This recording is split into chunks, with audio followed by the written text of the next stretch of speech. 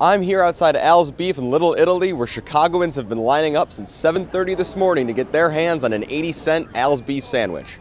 The line is all the way around the corner, wrapped around twice. I'm out here because of the deal. I'm more of a Portillo person, you know what I'm saying? I like the beef in, sometimes the beef out, you know what I'm saying, at Portillo's. But Al's Beef, you know, since 81 cents, I'm going to try to get a couple for my grandma.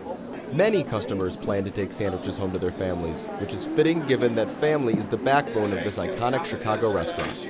My uncle is Al, and my father was Chris.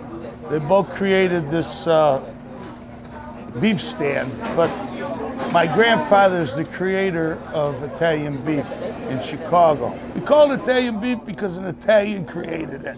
It's not made in Italy.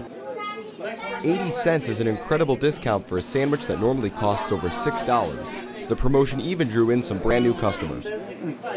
I just got here from Dallas, Texas, and my place that I'm staying is right around the corner in long line, so I figure why not? Must be good. Pacelli said his grandfather invented these juicy sandwiches to feed more people at a lower cost, an idea this birthday celebration takes to heart.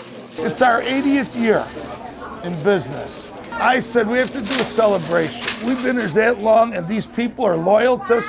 They come back constantly. We wouldn't be in business if it wasn't for these people here.